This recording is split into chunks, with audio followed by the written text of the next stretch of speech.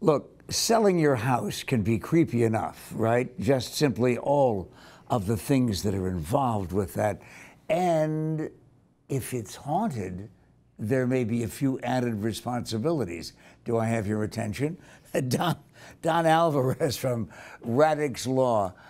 I don't think in the 116 years that I've been doing interviews on radio and television, I've ever talked about selling your haunted house.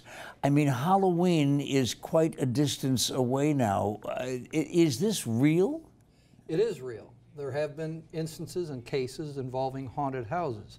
Courts don't decide whether the house is haunted. They decide whether or not the fact that it's haunted or believed to be haunted or represented to be haunted is a material fact that a potential buyer should have been aware of or should have been made aware of. Well, as the seller, what's my obligation?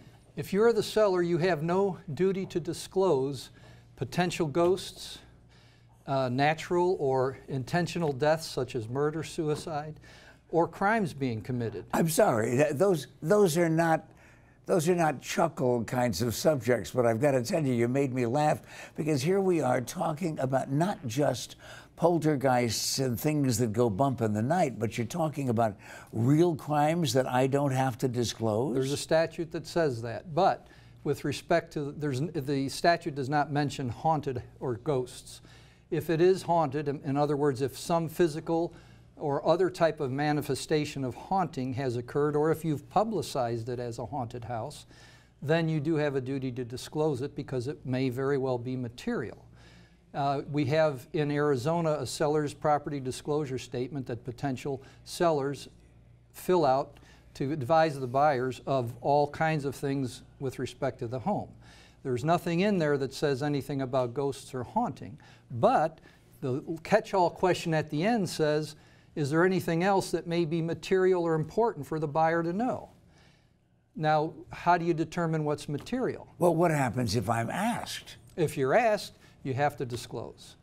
You have to give a complete and honest answer. If you believe, let's say you're selling your house, Pat, and you put yourself in the shoes of a potential buyer, what would be material to you that you would like to know if you were buying that house?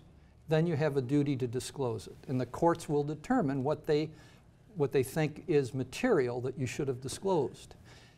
And a lost sale is a lot better than getting a lawsuit. Yeah, in your long and distinguished career in the field of law, though, have you ever had anything to do with the sale of a piece of property that might have been haunted? No.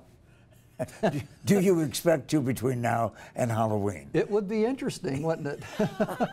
Well, all I can tell you is I suppose probably if we have questions, we could always go to the Radix Law Firm, right? You could, yes. Spelled how? R-A-D-I-X.